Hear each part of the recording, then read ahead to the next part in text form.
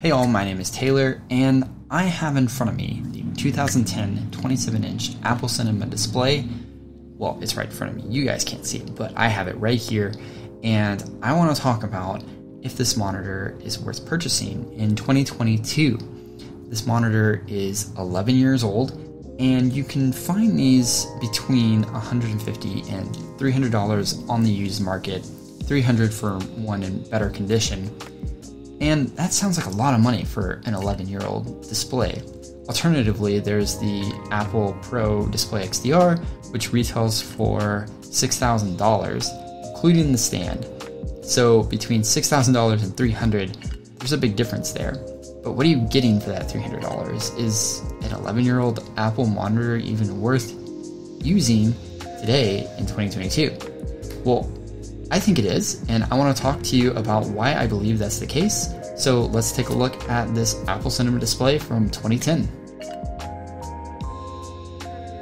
First, let's talk about this Apple Cinema display and look at the features that it offers. The 27-inch Apple Cinema display was released in 2010, and it lasted exactly 1 year before it was replaced with the Apple Thunderbolt display.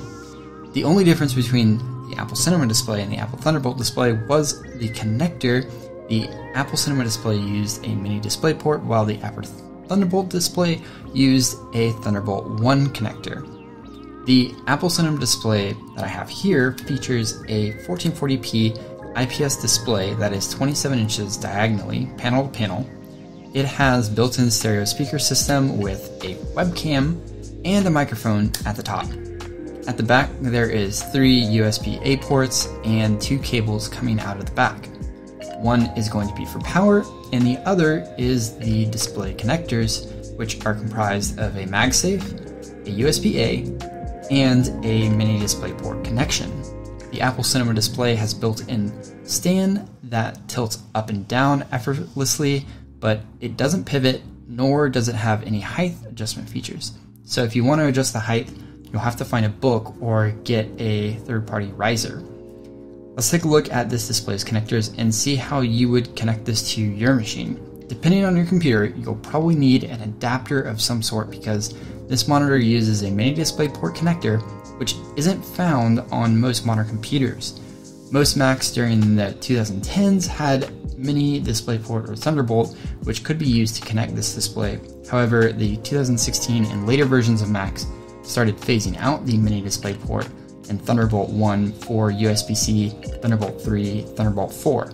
So to connect this display to devices from 2016 and later, you're going to need a mini DisplayPort to USB 3 or 4 adapter. I have one here, and that's what I use to connect my Apple Cinema display to my MacBook Pros. To connect to a Windows machine, you'll probably need a mini DisplayPort to DisplayPort adapter, which I use to connect this display to my RTX 2080. Conveniently, the 2080 does have a USB-C port, so you could connect to it using that with the USB-C connector. Now there's also a USB-A connector on the display, which plays a big role in how this monitor works. This monitor doesn't feature any physical buttons like 99% of other monitors do. Apple can't have ugly buttons messing up their beautiful clean lines of the Apple Cinema display, so they just said screw it, we don't need them. So instead, all the brightness and volume functions of this monitor are controlled inside Mac OS via this USB-A connector. So having that connected to your Mac is very essential for the basic operations such as controlling brightness and volume on this display. The USB-A connector is also responsible for providing power to those 3 USB-A ports that are located in the back of the display. The last connector is a MagSafe cable that pairs seamlessly with any pre-2016 MagSafe connection and serves to keep your laptop charged up without needing to plug in separately to the wall. This was a very cool idea back in 2010. In fact, the original box for this display features a pre-Retina MacBook Pro connected to this display, so they were really marketing this as an essential tool for your 2010 MacBook Pro. Now that we know a bit about this monitor, how does it work with modern hardware?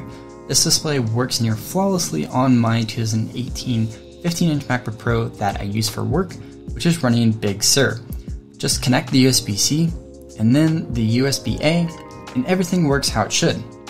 Unfortunately, that same experience can't be had for the 16-inch M1 Max MacBook Pro, which is running macOS Monterey. When connecting via USB-C, the display powers right up. So then I connected the USB-A to get access to the brightness and volume controls, and I noticed that the sliders for both were locked at the maximum values. I couldn't adjust them at all. No matter how hard I tried, they were very locked. I thought this might be an issue with the adapters, so I tried various other USB-C adapters and USB-A adapters, and none seemed to work. Finally, I did some digging on Apple forums, and I managed to find some other Apple Cinema Display owners who were experiencing the same issue, and they were recommending a software called Monitor Control, which apparently allows you to get control over brightness and volume again. I tried it out, and it worked. Kind of. Now, I had an issue of the max brightness and the max volume being effectively halved. After more digging, I found a GitHub issue where someone found a setting in the advanced options of Monitor Control that overrides the max values that are set, and was kind enough to provide values that seemed to work for their Apple Cinema Display, and it worked flawlessly in my case as well. Those values for max brightness and volume did come out to be 255. That seems to be the sweet spot for the setting for the Apple Cinema Display on 16-inch and probably 14-inch M1 MacBook Pros running macOS Monterey.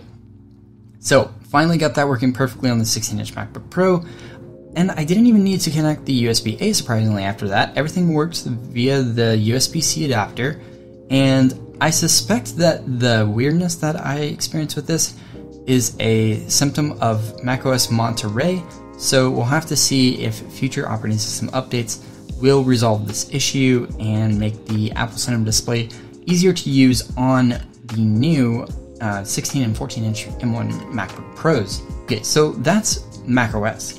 What if you want to use the Apple Cinema Display on Windows? Well, you are in for a treat because the Apple Cinema Display actually works really well in Windows 11. I can connect the monitor using the same mini DisplayPort USB adapter directly into my RTX 2080, which conveniently has a USB-C port, and the USB-A connector directly into my motherboard, and it all works really great. If your graphics card doesn't have a USB-C connection, you can always use the mini DisplayPort to DisplayPort adapter. The volume is easily controlled, and there's no glitches or visual artifacts when running Windows 11. The only thing that doesn't seem to work really well, and that's just because there is a complete lack of this, is the brightness control. There doesn't seem to be any control over the brightness for the Apple Cinema Display in Windows 11. I was digging around in the settings and I couldn't find any setting for it, so you will be stuck at the max brightness on that, which is fine. I think the brightness is set perfectly for this, so there's no issue there for me. So I've talked about how this monitor connects to various machines, but what is the experience like? What is it like to use this monitor daily? Does this thing just absolutely suck compared to modern monitors? Well, in terms of refresh rate and latency, yeah, it sucks because it's pretty slow. But in terms of picture quality and visual fidelity, oh man, this thing is surprisingly good.